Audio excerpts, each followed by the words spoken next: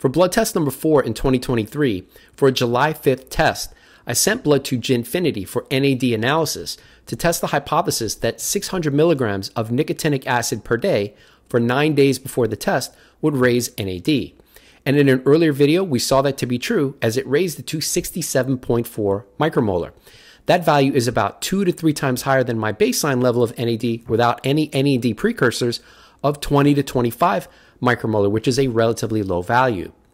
But on the same day as that test, we also saw that my epigenetic pace of aging, as measured by Dunedin pace, was also my worst to date. And I learned that by sending blood to ConquerAging. And if you want to measure your own NAD levels or your epigenetic pace of aging, discount link in the video's description for both of these tests. So in terms of the Dunedin pace value, it was 0.98, which means that for every 1 year of chronological aging, there's 1 year of an epigenetic pace of aging, so epigenetic aging. Now, ideally, we want to be at around 0.6, which is the slowest epigenetic pace of aging. So this is a bad result. And it then raises the question, is this a nicotinic acid-induced outlier? So to evaluate that, let's take a look at all of my data for the first 9 tests that covered 2022 and 2023 for Dunedin pace of aging and changes over time. So first, we can see that outlier or potential outlier of 0.98 and the rest of my data, which is not close to 0.98, but that doesn't tell us if that's an outlier or not. So the average 8-test average for Dunedin pace without the 0.98 is 0.80. And when calculating the standard deviation, which is 0.043 for these 8 tests, when multiplying that by 4, we can see that 0.98 is more than 4 standard deviations from the average. Generally, more than 3 standard deviations from the average is considered an outlier, so this data point of 0.98 is indeed an outlier, potentially or probably caused by high-dose nicotinic acid. But it also raises a different question.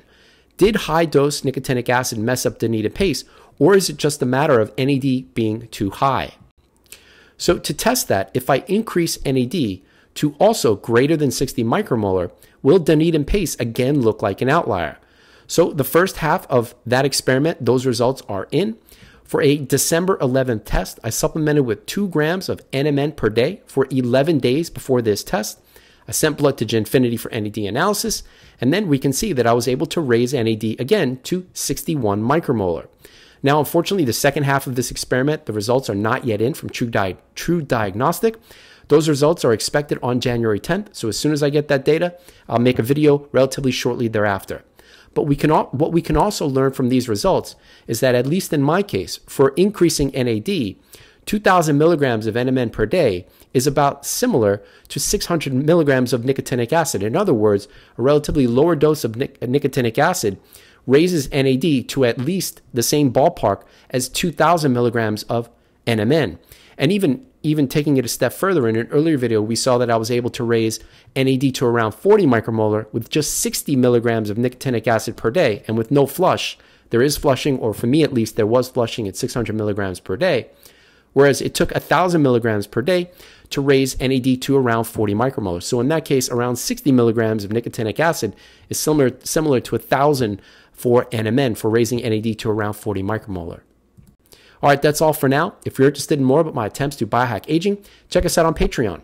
And before you go, we've got a whole bunch of discount links and merch that you may be interested in, including discount links for NAD, epigenetic testing, oral microbiome composition, at-home metabolomics, at-home blood testing with Cyfox Health, which includes ApoB, diet tracking, green tea, or if you'd like to support the channel, you can do that with the website Buy Me a Coffee.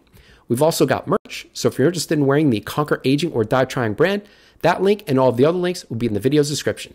Thanks for watching. I hope that you enjoyed the video. Have a great day.